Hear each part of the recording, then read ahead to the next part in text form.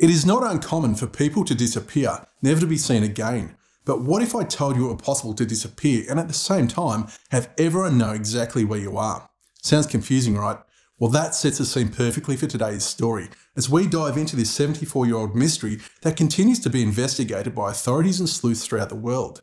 This is the story of an unforgettable man whose identity remains unknown despite vigorous efforts, and we're going to explore the frustrating way gentle pulls on the threads of this investigation quickly unravelled an open and closed case into a confusing mess that tells a compelling story of taboo affairs, foreign espionage, and supposed third-generation descendants who have been left questioning their ancestral lineage. This is the story of the unknown man, whose last few hours alive and dead body went unnoticed on a busy beach, and the cryptic mystery that unfolded during the decades of investigations that still offer no reasonable explanation about who he was or why he ended up dead on the beach.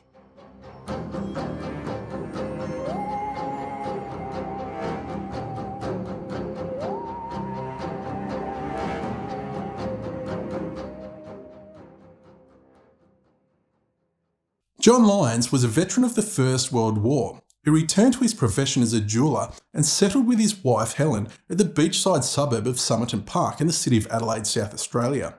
The year was now 1948, and it was a time when it is not uncommon during the post-war years to see men living rough, battling with alcoholism, and sadly there were many who decided it was just all too hard. It was 7 o'clock in the evening of November 30th, and John and Helen were taking a walk from their home to nearby Somerton Beach, which was a nearby stretch of sand bordered by a 5-metre high boulder escarpment, supported by a seawall at the lower end that was intersected by staircases that would provide access down from the promenade. Together, John and Helen walked and talked, catching up on the day's events and eventually coming to the section of the promenade across from the crippled children's home when they noticed a man in a relaxed half-lying, half-sitting position on the sand with his head resting against the sea wall. Now, this was not particularly unusual, and they simply assumed he'd hit the Terps all day and had a gutful of piss from the 6 o'clock swill, with 6 p.m. being the mandatory closing time for bars. This assessment was reinforced when he raised and extended his right arm as though he was trying to light a cigarette before limply dropping it to the sand, giving the impression that he was drunk and in need of a rest. About 30 minutes after John and Helen had passed by, another couple, Gordon Straps and Olive Neal, were walking along the same section of the promenade and paused to rest on a bench, overlooking the man and also noticing him slumped against the sea wall. Now, this is a time when people didn't look the other way when seeing someone who may have needed help. So Gordon and Olive kindly thought to go and check on him, but as they approached and got a closer look, they similarly assumed he was just drunk and sleeping it off. But in hindsight, they did consider it strange to seem so undisturbed by the encroaching mosquitoes that were harassing him for their evening meal. So the man remained unattended to, with the evening sun setting not long after, and local residents would return to their homes to catch up on the evening radio shows before bed. The next morning, John awoke enthusiastically to the first day of summer. It was December 1st, 1948, and he celebrated by returning to the beach at 6:30 a.m. to enjoy his first swim of the season. He once again made his way past the crippled children's home and headed down the stairs, stopping by to see 2 men on horses, overlooking the man from the night before, who remained undisturbed on the sand. Apprentice jockey Neil Day and his mate Horry had stopped by to see if the man was alright, with Horry coming down off his horse and lifting up the man's unresponsive leg and dropping it back down on the sand, confirming their suspicion that he was not sleeping off a few too many drinks. He was dead. John's plans for a morning swim ended abruptly, and he quickly ran to a nearby payphone to report the shocking discovery to police. Apart from the apparent signs of death, the body appeared as inconspicuous as it had when he and his wife Helen had walked past almost 12 hours before.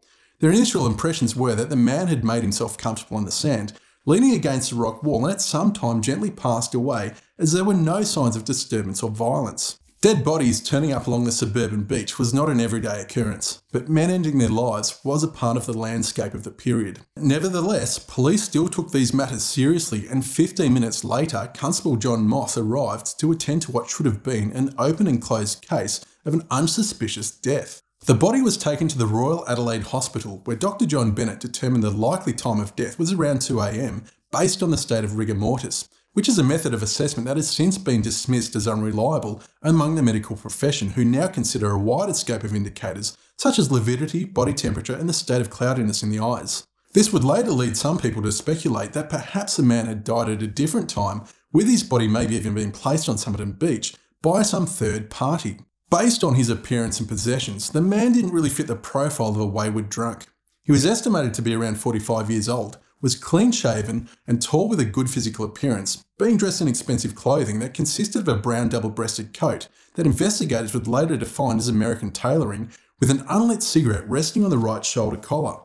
Underneath this nice coat, he wore a brown pullover covering a white shirt that was paired with a red and blue tie, being stylishly matched to brown trousers, fine socks and fashionable shoes. Interestingly, he was not in possession of a hat, which was a standard fashion item for a man about town at this time. But his clothes were indicative of his social status. Not exceedingly wealthy, but certainly not poor. However, they were little help in trying to work out who he was. An intentional effort had been made to remove all identifying information, with the clothing labels being meticulously stripped away. Nor did he have a wallet or any personal papers that might offer a clue as to who he had been. Did a passerby pick his pockets while he lay asleep on the sand or dying that night? Well, although he did not have a wallet, the contents of his pockets did provide some insight into his activities the previous day. Among the items was an unused second-class rail ticket purchased that morning from Adelaide to Henley Beach, which is about 11 kilometres or 7 miles north, that he may have missed or decided to take some other change of plans. He also carried an unstamped bus ticket from the city and a narrow aluminium comb that had been manufactured in the United States that he used on his straight-back hairstyle, which was a more popular hairstyle in the US, compared to parting the hair to one side, which was more common in Australia. Also found was a half-empty packet of juicy fruit chewing gum, which seems unusual given that most of his rear teeth were missing, so it must have been hard chewing gum without chewing teeth. Interesting. Everyone was a smoker back in the 1940s, and this guy is no different. His brand of choice appeared to be Army Club cigarettes, but appearances can be deceptive. Upon closer inspection of the packet, there were 7 cigarettes of a different mid-price brand called Conceitas. Now, the interesting point of note is that Conceitas was a more expensive brand than Army Club, but for some reason he chose to carry his preferred brand in the cheaper Army Club packet. This intentional levelling of wealth presented an image of being not too cheap nor too expensive, and this was reflected across all his possessions, creating the appearance of a man who could easily go unnoticed by passers-by in the street. Staining on his fingers and tobacco fibres found in his pocket would also indicate a tendency to roll his own cigarettes, and when it came time to light the fires, he was stocked with a quarter-full box of Bryant and May matches. A post-mortem was conducted by pathologist Dr. John Dwyer, who described the man as being in a top state of physical condition, standing at 180 centimetres or 5'11" tall, which was reasonably tall for a man at that time, with grey eyes and fair to ginger-coloured hair that was slightly grey around the temples. He had a strong body with broad shoulders and a narrow waist, and hands that were noted to be extremely soft and clean, with neatly trimmed nails that showed no signs of manual labour. His feet were somewhat unusual, with his big and little toes pushed together forming a wedge shape, like those of a ballet dancer accustomed to tight-fitting shoes, and his legs had high and well-developed calf muscles that were also consistent with a dancer or people who regularly wore boots and shoes with high heels. He also had some unique genetic peculiarities, such as the lack of lateral incisors, which are the spacer teeth located between the front incisor teeth and the canine teeth, and this condition affects only about 2% of men and creates a noticeably unusual appearance or a distinguishing feature that would make him memorable to those who knew him. Also of note, his ear cavities were distinct in size between the upper and lower openings, again another genetic oddity that exists in very, very few people, but for the most part it was unnoticeable. Concluding his assessment, Dwyer determined the cause of death to be the result of cardiac failure, but also noticed the strong suspicion of poisoning as being the only explanation for the significant congestion of blood found in the man's stomach and other organs. However, government chemical analyst Robert Cowan had conducted tests and was able to exclude most poisons except for glucoside poison, such as digitalis, known as a medication for treating heart conditions.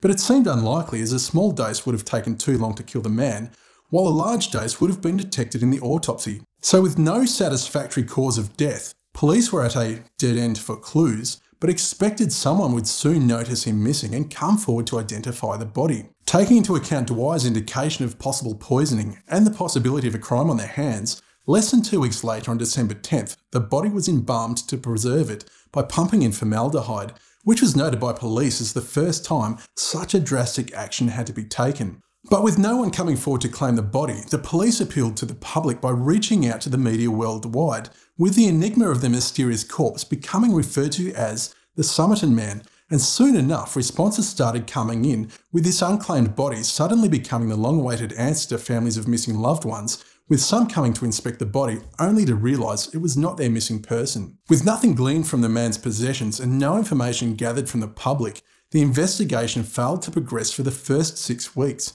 with some historians blaming the ineptitude of police. But on January 14, 1949, a breakthrough was discovered when detectives Leonard Brown and Lionel Lean were assigned to the case, quickly discovering an unclaimed suitcase left in an Adelaide railway station's cloakroom that had been deposited there on November 30th, the same day the Somerton Man was seen by John and Helen Lyons during their evening walk along Somerton Beach. With a whole suitcase full of personal possessions, it was expected that the man's identity could finally be determined. Well, the Somerton Man was consistent in his attention to detail and efforts in remaining inconspicuous. As with the clothing he was found dressed in, the baggage label had been characteristically removed. However, ownership by the Somerton Man was confirmed by forensic investigators, who matched the thread in the case to also having been used on the coat he was wearing. And finally, a name had been found, with T. Keane being labelled on 3 items of clothing. So again, this information was pushed out to the media for public awareness, and one man came forward, a ship's master who claimed the suitcase could have belonged to Tommy Keane, a local sailor. However, a visit to the morgue by the ship's mates quickly determined it was not their Tommy. Investigators were unable to find any record of missing T. Keane and acknowledged it was possible that these clothes had simply been purchased second-hand. Although the clothing was a bit of a letdown, the suitcase contained several other objects that would enable investigators to speculate on his profession. These items included slivers of zinc, a stenciling brush, a knife with a sharpened point and a pair of honed scissors. Items which were associated with the profession of third officers on merchant ships, whose job it was to stencil labels on cargo. But apart from the ship's master who responded unsuccessfully to the Tommy Keane lead, there were no records of lost mariners, and it would also seem questionable that a mariner could maintain exceptionally soft and smooth hands.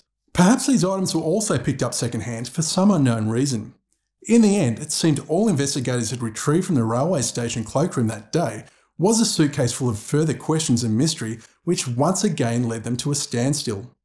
Then in June, the coroner Thomas Cleland reached out to his first cousin, renowned pathologist Sir John Cleland, who proceeded to re-examine the body, which at this point had been resting in formaldehyde in the mortuary for the last 6 months. The body was preserved, but not pristine, so John turned his attention to the belongings, and in doing so, discovered a key breakthrough that would shift this John Doe case away from being a mysterious but otherwise uninteresting possible poisoning, with John's findings setting the tone for what would become decades of intense examination, scrutiny and conspiracies. All this came about through the chance finding of a tiny scrap of paper about the size of a ball of lint concealed within the obscure fob pocket of the man's brown trousers, and inscribed on this paper were 2 words: Tamun should. To translate this seemingly non-English word, police sought the assistance of academics from the University of Adelaide.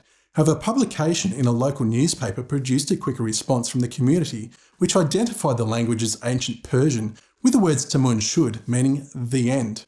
The words were most prominently featured in the 1859 translation of the Rubaiyat, which was a book containing verses by the 12th century astronomer and poet Omar Khayyam. Preceding the finality of its closing words, the end, the book read, "Whilst we are alive, we should live life to the fullest, and when it's time to pass on, do so without regret. Tamun should," or the end. This message about the finality of life prompts the questions. Was this an acknowledgement by the Somerton Man that the end of his life was inevitably close? Or was this the discreet signature of an assassin, maybe a less is more message intended to serve as a warning to others, along with the publicly deceased? Whatever it was a purposefully vague message with a seemingly unlikely chance of discovery that, if found, was intended to communicate a message beyond the grave of a man who was stripped of information concerning his identity. Well, police once again issued an appeal to the media and law enforcement throughout the world, seeking the copy of the Rubaiyat with its final page missing, and amazingly, someone responded several weeks later. A chemist named John Freeman, who lived in Glenelg, the northern adjoining suburb to Somerton Beach, presented himself to police with the book and told investigators that on November 20th, which was 10 days before the body on the beach was discovered, he was attending the Parafield Air Pageant with his brother-in-law, and during that time, someone had tossed the Rubaiyat into the front seat of his car while parked unlocked on Jetty Road, which was about 30 minutes walk from Somerton Beach. He thought it was a little odd, but attached no importance to it, instead placing it in the glove box, where it remained until he heard the police appeal on the radio. Forensic experts were able to immediately identify where the text Tamun should had been removed from the back page, which fitted into place perfectly. So with the link between the Somerton Man and the Rubaiyat discarded 10 days prior to his death, questions now arise about who placed it in the car and why, rather than just throwing in the rubbish if it was no longer wanted. Furthermore, how did the Tamunshud text get extracted from the book and concealed in his pocket? Given he had a knife and scissors in his suitcase, why would this message of apparent significance be ripped from the book? And if he was responsible for placing it in the car, what transpired over those 10 days leading up to his death? There were no reported sightings in hotels to indicate he'd been staying in the area, but 34 years later in 1982, a woman came forward with information she had not liked to reveal at the time due to a lack of evidence and her professional commitment to confidentiality. But she would go on to state that while working as a receptionist at the Strathmore Hotel on North Terrace, she had become suspicious of a male guest who was described as being well-dressed and well-spoken. She was so worried about his behaviour that she ordered a search of his room, but the only item found by staff was a black medical case containing what looked like a hypodermic syringe. Aligning to the period of the Somerton Man, the man from the hotel checked out the day before the discovery of the body on the beach. But that's all we know. The Rubaiyat would go on to reveal further secrets, with forensic investigators identifying 2 phone numbers inscribed on the back cover. Well, one of those phone numbers was linked to a local bank, perhaps indicating he'd been involved in some sort of financial dealings recently, maybe even aligned to circumstances surrounding his death. But there's no record of investigators pursuing this lead any further. Instead, they chose to focus their attention on the second phone number, and that was listed to a nurse named Jessica or Jo Ellen Thompson, who also went by the name of Jestin based on the nickname of Tina for being tiny because she was only 4'11" tall, with the name Jess being combined together into Tina, which evolved into Jestin. With an apparent child, Jestin claimed to be married to George Thompson, although they did not marry until the early 1950s, but together they lived at 90A Moseley Street, Glenelg, which is located about 5 minutes walk from Somerton Beach. Now, this aspect of the story was met with official dead ends, but would become a focal point for sleuths in the decades that followed. For the facts were, Jestin's phone number was found on the Rubaiyat linked to the Somerton Man, and her home was in the immediate vicinity of the place his corpse was found. So please take note, there are no coincidences here, only unanswered questions and mystery. What was the relationship between Jestin and the Somerton Man, and only living 5 minutes walk from his place of death, had he visited her on his final days alive? Examination of the Rubaiyat by forensic investigators also revealed what appeared to be some sort of coded message or cryptogram written in faintly visible pencil markings, which under magnification revealed a sequence of 50 letters written in 5 lines containing 3 spaces. To place some context around this, the finding of this complex code had the indicators of espionage tradecraft.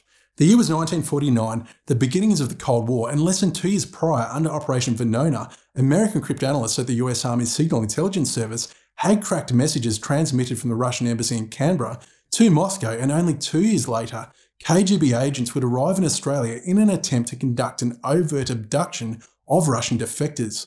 The country was at a heightened state of alertness, and South Australia was a hotbed for spies collecting information concerning the new Woomera rocket range that was to be used for nuclear weapons testing. The Somerton Man mystery was showing red flags that this death may have been above the pay grade of South Australian police, who reported the code to defence authorities, who assigned intelligence analysts who spent months trying to break the code without success. By this stage, the Somerton Man had been held in storage for about 6 months, and it was finally time to put him to rest, with the burial taking place at West Terrace Cemetery, marked by a headstone inscribed with the words, "Here lies the unknown man who was found on Somerton Beach, 1st of December 1948. To keep sightseers away, police ensured the service was conducted in secret, and members of South Australia's Grandstand Bookmakers Association generously contributed to provide him with a dignified farewell.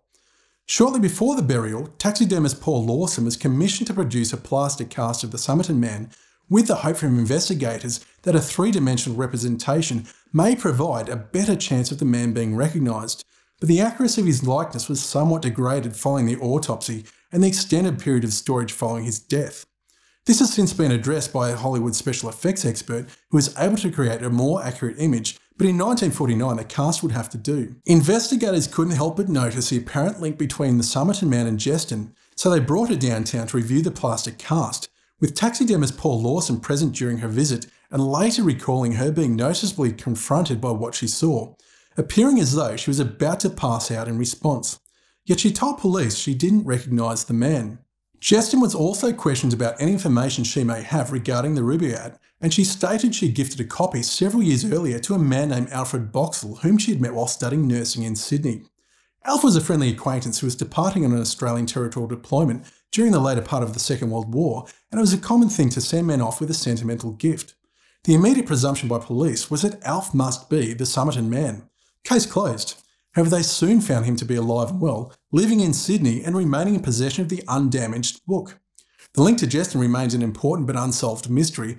However, she requested to have her name removed from the case and often moved houses or went away on a trip over the following years when the story re-emerged, always remaining silent to questions about whether she knew who the Somerton Man was. This now brings us to a couple of possible explanations extending beyond the facts that we can be certain of, that a man's body was found on Somerton Beach. The first possible explanation is that the Somerton Man was a spy who sought to conceal his identity yet had some sort of link back to Jeston, who may have been his handler, the conduit of spy communications back to the country of origin. It makes for an exciting story, but is this really plausible? Well, Jeston's daughter Kate believes it very much is.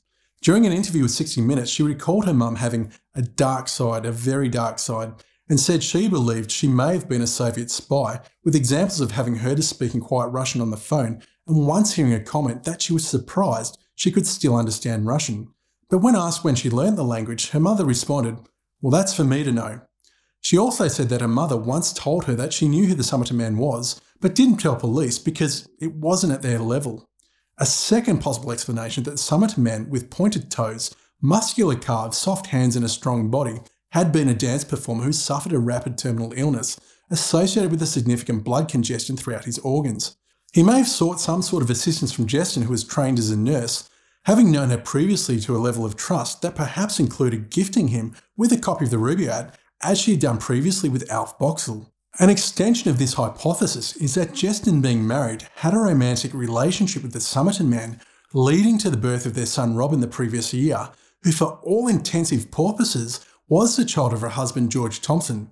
But the Somerton Man may have come to Adelaide in the 10 days preceding his death, in the hope that he could build a life that included his son and maybe even Jeston. But being rejected, he chose to end his life, leaving behind the cryptic clue Tamun Shud, or the end, that only Jeston would understand, and the code, which has never been cracked, may have simply been some sort of meaningless puzzle of letters. Now, this jaded lover hypothesis is a plausible explanation, given that Jeston's baby boy Robin would grow up to resemble a close likeness to the Somerton Man, including missing lateral incisor teeth found in only 2% of men, and also the distinctive ear shape. The likelihood of both these genetic features being present is very, very finite. It's also interesting to note that Robin spent his life as a professional ballet dancer.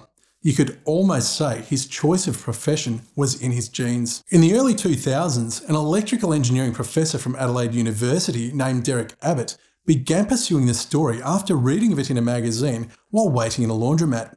He became immediately hooked and identified the value of DNA testing that would enable confirmation of progeny linked to Robin using a hair found in the Somerton Man's plaster cast and a sample from the proposed love child. But disappointingly, Robin had only recently passed away with his DNA destroyed from cremation. A second line of inquiry led Derek to Robin's surviving daughter and possible granddaughter of the Somerton Man, Rachel Egan, and Derek committed himself to the research process, immediately proposing and marrying Rachel and also obtaining a sample of her DNA, but the Somerton Man's hair proved to be unreliable in obtaining any accurate results. The best way forward would be to collect a more complete sample from the remains, and in May 2021, the Somerton Man was dug up with DNA collected, and the analysis remains ongoing and is expected to perhaps take years to reveal any ancestral links. What we can be certain of is that a man's body was discovered on Somerton Beach on December 1st, 1948. Everything else remains an assumption. We're still no closer to understanding what happened on the morning before John Lyons went to take his swim on that first day of summer. Thanks for watching. Consider checking in on Passed Out Drunks, and I'll catch you next time.